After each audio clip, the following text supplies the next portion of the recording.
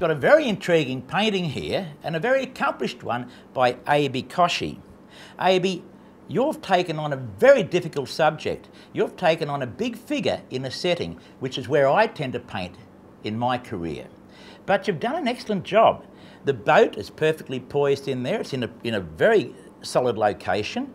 The trees around there have formed a reverse archway, which is a very sensual composition to explore. The pole of the guy is perfectly cutting in through there, so the composition and dynamics in there are very smart and clever. What I would do here, however, given all those points of praise, I think the distant trees you need to include, remember what aerial perspective tells us, that as we recede away from the viewer, the colour dilutes and blues take over and mauves take over in the shadow areas. So you need to incorporate those when you're looking at it in the distance. Work those colours into those shapes. Another thing you could do, I think the energy you've got in your composition should be reinforced by a bit more energy in the way you're not using light. You could use light a lot more in there. You've got all the aspects of a great painting there.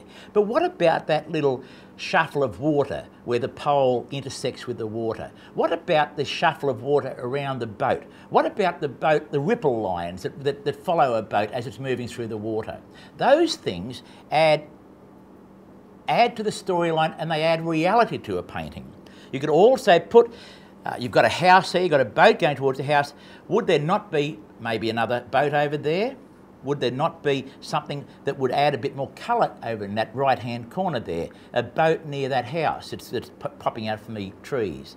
So there's other things you could put in there that would push the storyline a bit further, and other things such as those darts of light to energise the painting a bit more. But well done, Aby. You keep on painting and look forward to seeing the next one you're going to do. Got a painting here by a fellow Aussie, Henry Young. Now listen here, Henry. I'm very disappointed in you because you've done an excellent painting, yet you haven't finished it. And I'm really going to challenge you to think, what could you put in that painting that would add that dynamic quality of movement and would tell us that this is gum tree territory and this is Australian bushland. So while I'm going to go through the next part, you think about that. Now, what you've done is a very accomplished piece of work here. You've been able to tie the whole painting together from top to bottom with that mauve. Now, very few people know that you must unify a painting by repeating and echoing colours here and there and everywhere across the entire area of the canvas. You've done a top job there, Henry. The sky colour is soft. You're emphasising the tree at the front, and you're saying this is a painting about that. This is a painting about the eucalyptus trunk and about eucalyptus trees in general. The back trees in the middle distance are perfect. You've got the umbrella shape there of the clumps. You've got the strong vertical thrust of those trunks. You've got the yellow in there. We know that the eucalyptus tree is a blend of warm and cool greys, and you've got all that in there. You've got that beautiful deep red and deep darks at the base of the trunk. All very good and signs of an excellent artist at work. But we turn to the question, what could you put in there, Henry? Well, the one colour, think about things that live in that sort of environment, and then think about something that's got a colour that you don't have in there, or that you almost have, particularly in that front tree where that gnarled stump is. I would put in there a flight of galahs. Think of the colour of galahs, pink and grey. And the pink would energise that scene extremely well. And you've got a highlight on the right-hand side, so the pink would be going to a light pink. Under the wing would be the mauve and the grey, and the front of the galah has got that nice little beak, right, and a grey head. So I would see 3 galahs soaring between those trees, one in front and another 2 to the left-hand side, going helter-skelter because they've been frightened. Right? But all of a sudden, you've gone from a static observational painting to something which is a storyline and one which has got movement and excitement to it. So, Henry, an extremely good painting, but finish it off, mate. I've got a pretty accomplished painting here from George Coulson, George Thomas Coulson to be exact. George, look, you're a very, very good artist, I've got to say that. And your understanding of art is very complete.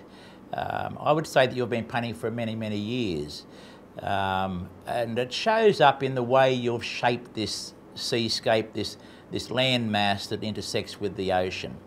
The whole thing here, all the elements, George, you've done are pretty much complete and pretty much spot on. The sea colours right, the headlands juxtaposing and interlocking with each other gives us an S shape throughout there, which is a nice shape to have in a painting. The rocks on the left-hand side that are jutting down into the water, into that thin water, they're perfect, nice darks and lights there. It shows a formation within the geology of the area. The use of a shadow in the foreground there pushes the eye into the water. So on the right-hand side, of course, you've got that large mass of red rock there, which pushes the eye back over into the middle of the painting again. So your use of compositional elements is excellent. Your use of colour, your sense of colour, and the way you've composed it is good. So it's a very complete painting, George. What would I do with it? Here we go. Well, all that being said, I think you could use highlights better and more. You tend to be fairly measured in how far you'll push them. Go a little bit further. Go a little bit further. Don't be afraid to find one of those waves down there in that little cove and push it harder. Don't be afraid to find those waves crashing against the distant rocks. Don't be afraid to find one that's really pushing around much harder and finding a bit more of a splash. Don't be afraid to use the green on those headlands there. Find a little area that's getting a bit more light to it or a little bit more shadow to it. So you can create more of a dynamic feel in those areas by simply using your contrast elements better.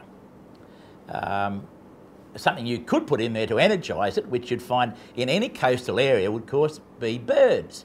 And birds tend to go together, looking for searching out for scraps of food and so on, where fish bodies are going, and a run of fish. So there's no reason why in there you couldn't put a couple of birds swooping in from the right-hand side, one nice big one, and then finding 3 or 4 soaring up towards the horizon area.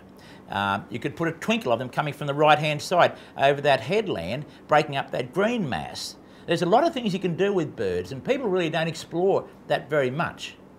But don't be afraid. Look at them and see what they do. Analyse the behaviour of birds around the coastline, and you'll see that there are certain patterns or certain behavioural patterns that they follow. It's generally to do with where mankind is, where a boat's been, where a bucket's been left, where there's a jetty, or where there's been a picnic. There's many things that can cause birds to be there, but the chances are they are there somewhere, so put them in. But a very, very accomplished painting, George, and congratulations.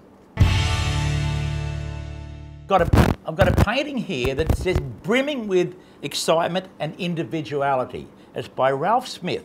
Ralph, you're very much a character in your own right, I know that, because generally a painting reflects the nature of the person who's wielding the brush.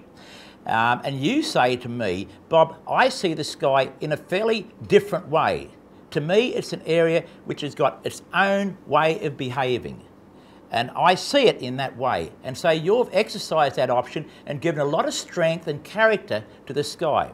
Those pushes of light and dark, where you've formed the clouds to be what you want them to be, is an excellent exercise in individuality and in singularity. So well done there. Then you've retreated down to the norms, the traditional way of doing water, and you've found wave shapes, and you've found a headland, and then you've come down into the foreground. And you've thrown in a random bird there, so congratulations on the development of a storyline. So all that's pretty good, Ralph. What would I do to it? Well, I think you've done a pretty good job in approaching a traditional subject in a very unique way. You've got warmth in there at the horizon, and you've got it in about 1/4 of the painting, and it only occurs there. Now, in any painting, we should unify. We should have elements that unify a painting from one corner to another. I'd like to see that warmth come down through the waves into the foreground. In that way, you're going to unify the top and the bottom. And I think that you could put more birds in there to break up the sky a bit more. Because as it is at the moment, the sky is dominating the message point.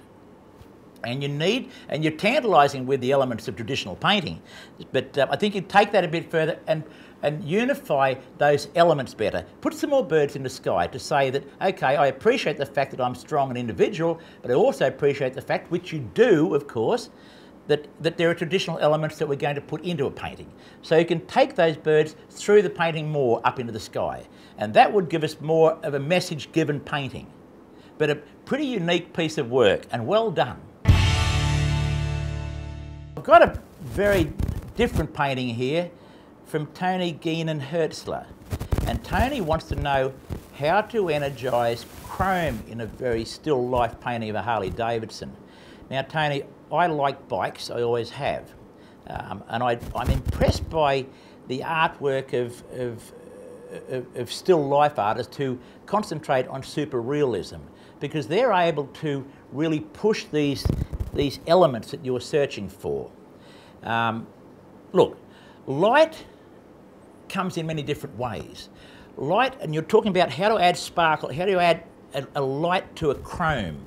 And chrome, of course, is only a reflective surface that takes on things around it. So if there's reds and blues around a chrome area, that chrome inherits those two colours.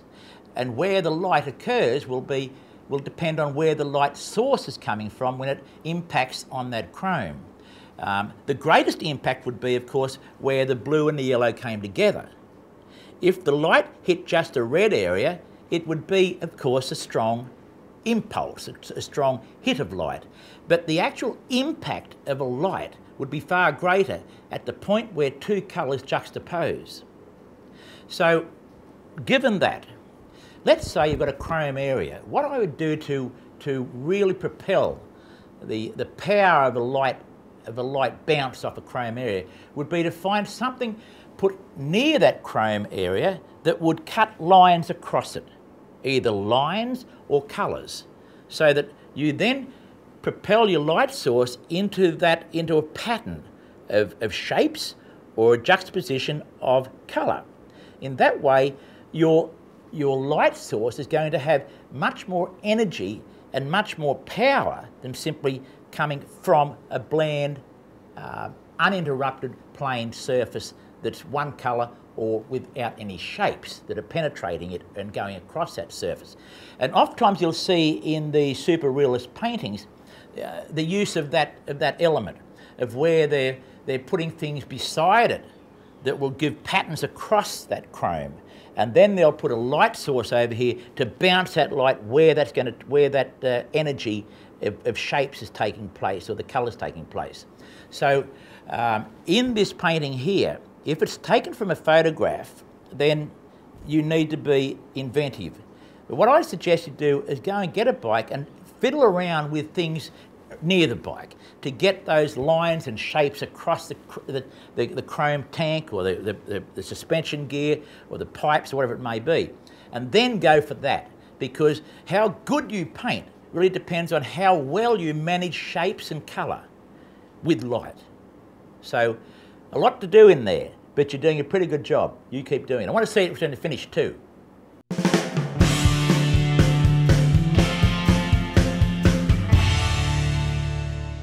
Thank you for tuning in to this episode of What Bob Thinks. Be sure to submit your artwork via my Facebook page, and stay tuned with All Things Art.